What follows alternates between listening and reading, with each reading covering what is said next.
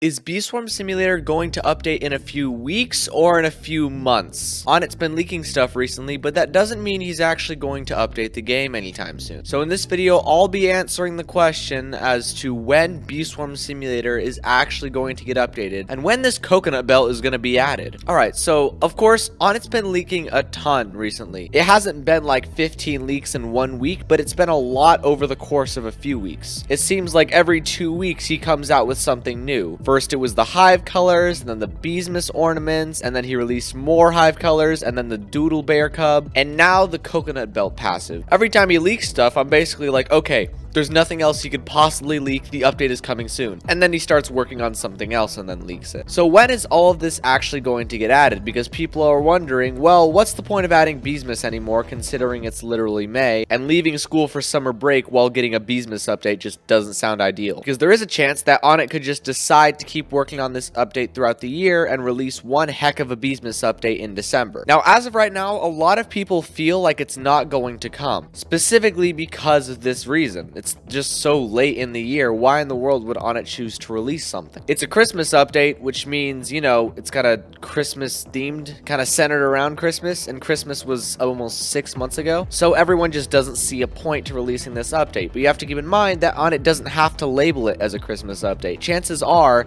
there's actually a chance that Onett is going to label this as some sort of summer update. Considering, you know, coconut belt, tropical stuff, that kind of sounds like summer to me. So the coconut belt leaks could be hinting at some sort of a summer update. But also keep in mind that he released some new beesmas stickers. Why would Onett release beesmas stickers in summer if it's going to be a summer update? The stickers that he leaked a few weeks ago could hint towards the fact that it is still going to be beesmas, or at least the update is going to have some beesmas aspects. Now personally, I actually feel that Bee Swarm is going to be updated soon, and that's specifically because of the leaks. Now usually if Onett was just leaking stuff, I'd say yeah, we ain't getting beesmas for a real long time, but he's been leaking things consistently. It hasn't just been one random leak and then Onett goes off on vacation again. It's been one leak, then another, then another. It's been actually really consistent, which makes me think that he's actually working on an update and not just hopping from project to project. If Onett was really planning on releasing the update at the end of this year, I feel like he probably wouldn't be working on it right now. So is the update actually coming in a few weeks? I don't know. Like I said, the leaks are consistent, but we don't know when Onett's actually going to be done with this update. And of course, what I say isn't straight fact. It could still release at the end of this year. Also, we're getting really close to 60,000 subscribers. So if you'd like to help me reach my goal, it'd mean a lot to me if we could try and hit 60,000 subscribers before the end of school. So thank you so much for watching. I hope you enjoyed, and I will see you all in the next video.